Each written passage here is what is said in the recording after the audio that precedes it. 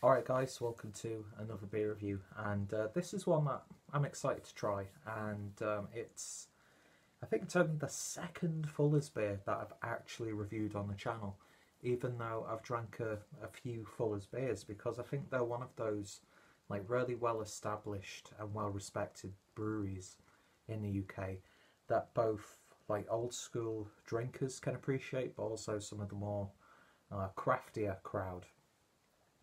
And I think for the most part, a lot of people really like this brewery. And from my own personal experience, they're such a consistent brewery for me. And I'd love to try some of their vintage ales and their barrel-aged beers that they do. But I don't know, I never really see them around. So hopefully with Christmas coming up, some of the supermarkets will be stocking them. Or wherever I go on my very small travels back in the UK. But yeah, so we're going over to the Fuller's Brewery, and we're looking at a bottle of their 1845, which is a bottle conditioned ale matured to perfection for 100 days, clocking in at 6.3% ABV.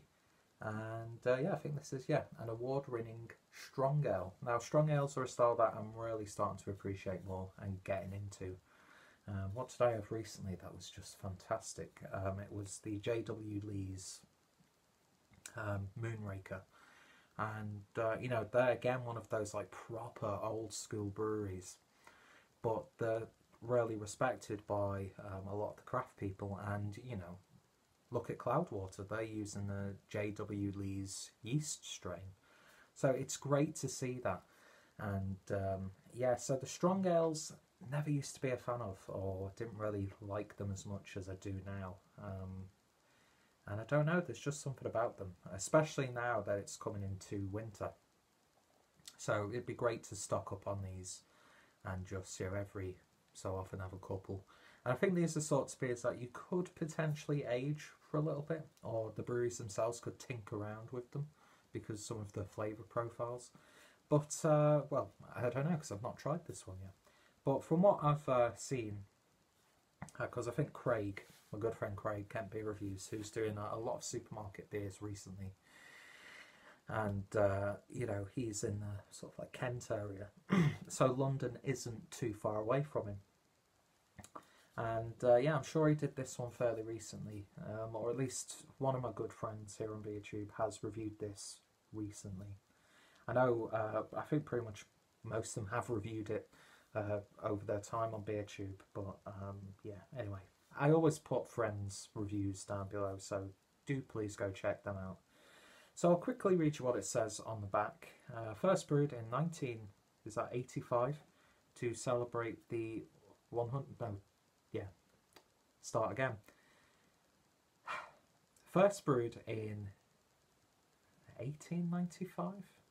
No, of course it's 1995 because it's fucking 1845. Sometimes I'd like to think that I'm not a dumb person, but it seems on camera I sometimes come across as like one of the like dumbest people ever.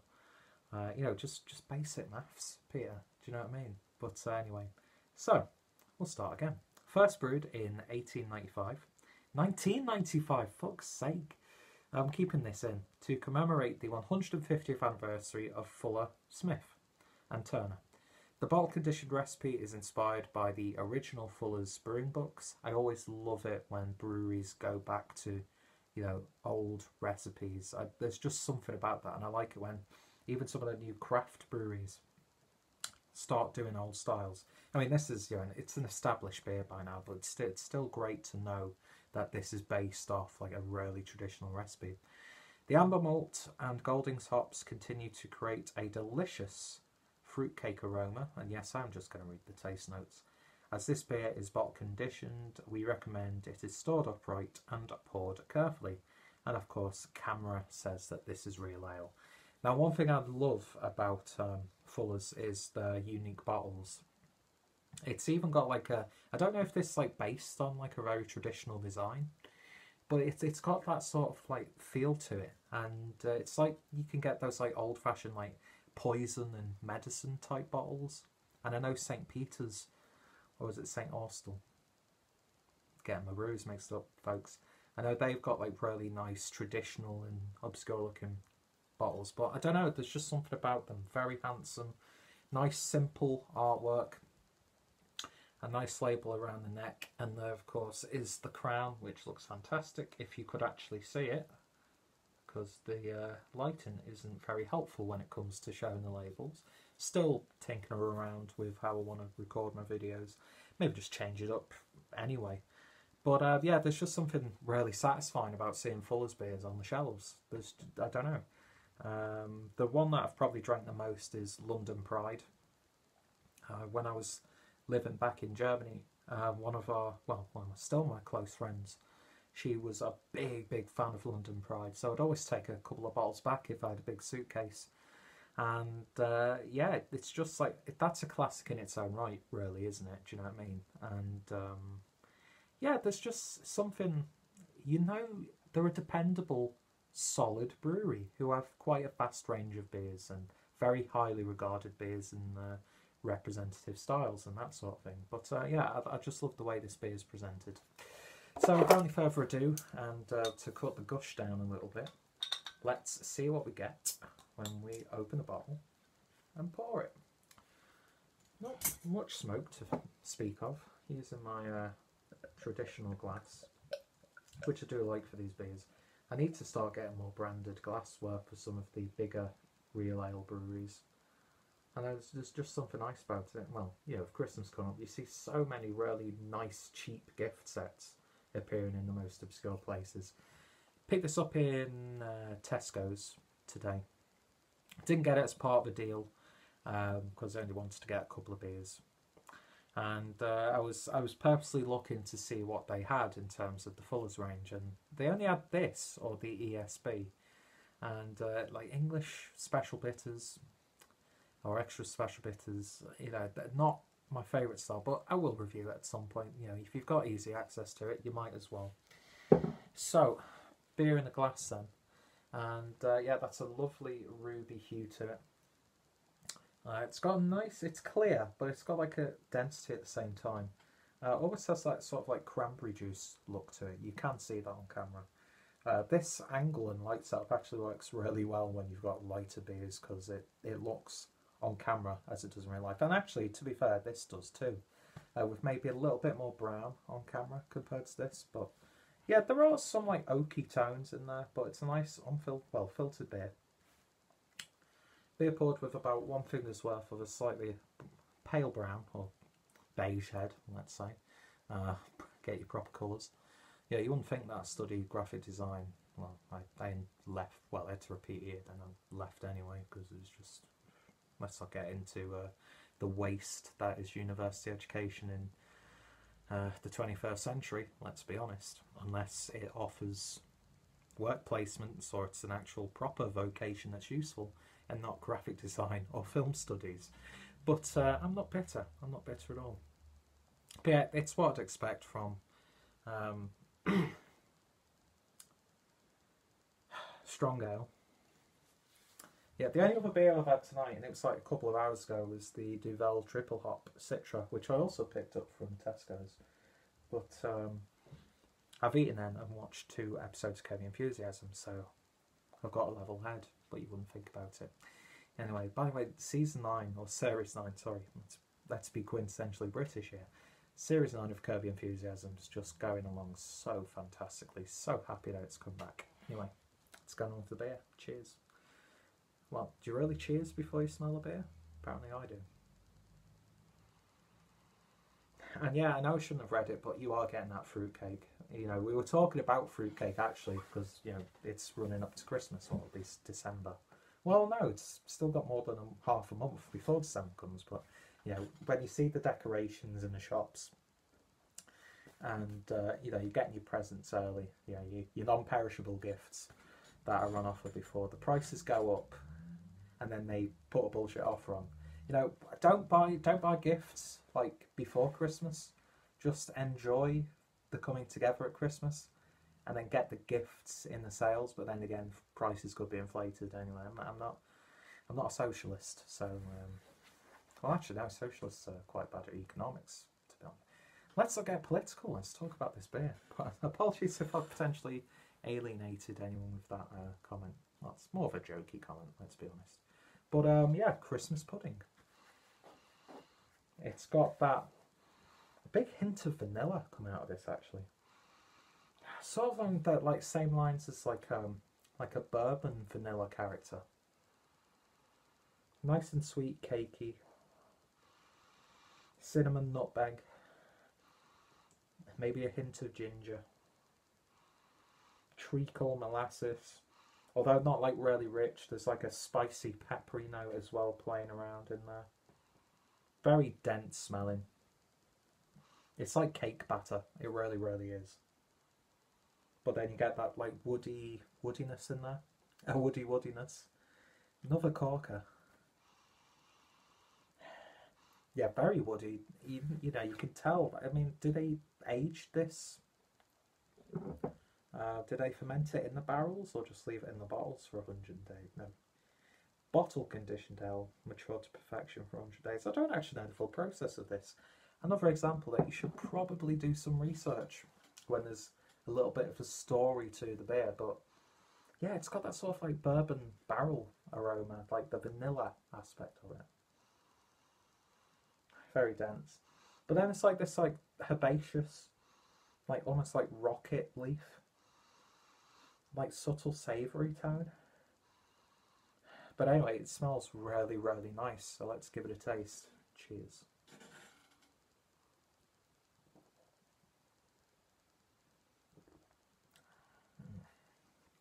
It's packed full of flavour. So robust. So dense. So indulgent, sweet, sticky. Not too sugary sweet though. It's got a velvetiness to it, but there's like really nice prickly carbonation. So it's a lovely juxtaposition.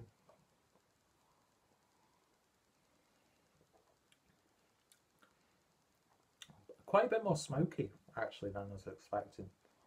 Not like Rauch beer smoke character. But it's that like I don't think it has been aged in a barrel for 100 days. It could well be. But I'm getting that impression from it. Like these woody esters, but then there's like a sweetness to it. It's got that slight whiskey peated malt character to it as well, which is nice. It's rich, robust, but not overpowering. You get like this almost subtle ruby ale flavour coming out in there as well. It's one of those beers where, you know, there's so much there, but you could take it in so many different directions, like aging it in a port barrel, aging it in a bourbon barrel, aging it in, you know, like barrel-aged treacle barrel. You know, you could do so much with a beer like this, but at its core, it's a fantastic beer in its own right. Alcohol masked really, really nicely. The only reason why you'd want to sup this beer is because you'd want to appreciate it and that strength of flavour and character. Upper medium body. It's got really nice boldness to it. But again, there's nothing really overpowering or harsh about it. Sweetness is on point. Savoury edge is on point. Spiciness is perfect.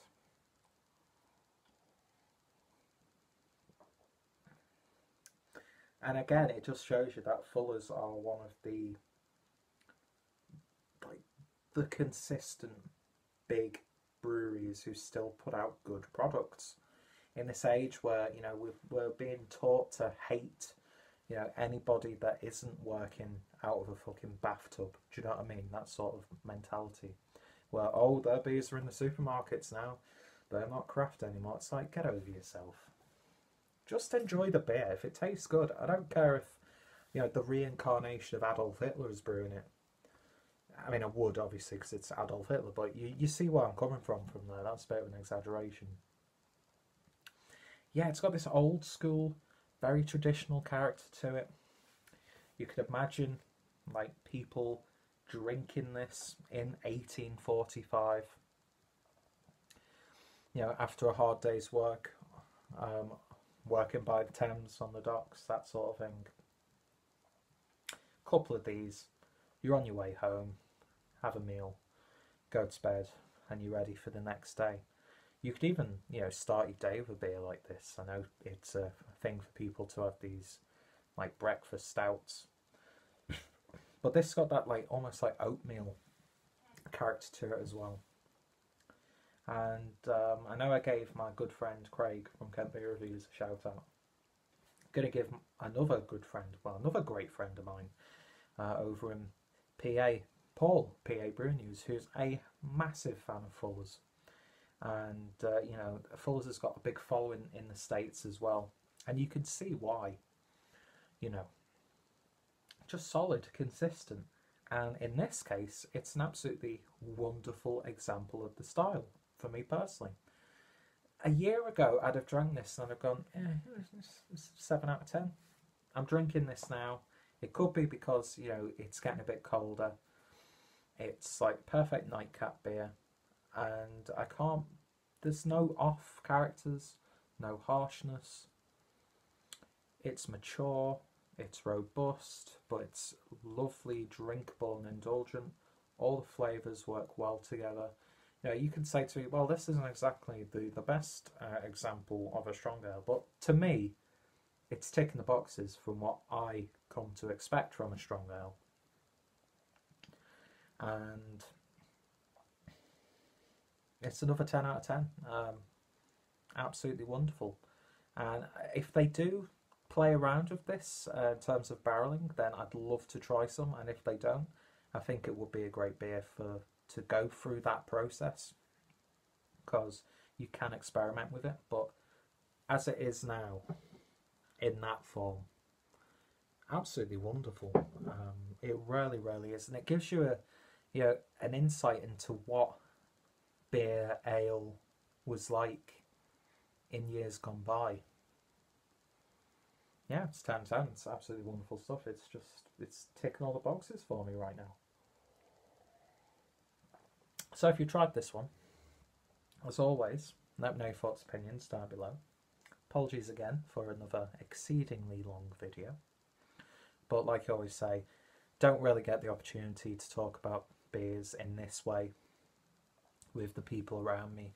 So when I get the opportunity to, whether it be in a random group on Facebook, in comments on Twitter or Instagram, or doing a beer review or a live review, then I'm happy to, you know, just go on. And I hope you're all happy to sit here and watch me, which evidently, if you come to this point, you're either a really nice person or you're a bit of a sadomasochist. I'd like to think you're a bit of both. Yeah, a bit of interest. Yeah, you're a nice person, but there's like something unique about you, that sort of thing. I want to find out more. There's intrigue. Anyway, before this goes in a proper weird direction, as I said, if any of my friends, which I'm sure most of them have here on BeerTube, have reviewed it, links down below. Don't do that obnoxious click again, Peter, you prick. I think I've got a few reviews from Fuller's. So if there's a playlist, link is down below. Check out my Strong Ale playlist. Check out my Real Ale playlist if there isn't a Fuller's playlist. And look through the channel for any Fuller's videos, and you will be seeing a lot more Fuller's reviews in the future, because it's a brewery that, like a lot of the Real Ale breweries here in the UK, that, you know, I've been in Germany for the past 7 years on and off, so I've been missing out on some really fantastic core, brilliantly executed English, British real ales. And you know, most of the supermarkets now, you'll be surprised what you can pick up, and all these deals, the 4 for £6, the 3 for £5, make the most of it. You know, this is a wonderful time to be a fan of the world of beer. And I don't know if you hear it, but my fan on my MacBook has just, for some reason, started to kick in. So I'm going to cut it off there. Anyway, thank you for sticking. Well, it's pretty much a 20-minute video. Unbelievable. How mad's that? Anyway, thank you guys for watching. You're all fantastic. And hopefully you'll join me next time for what should be a much more condensed review. Anyway, love you guys. See you later. I don't say that enough.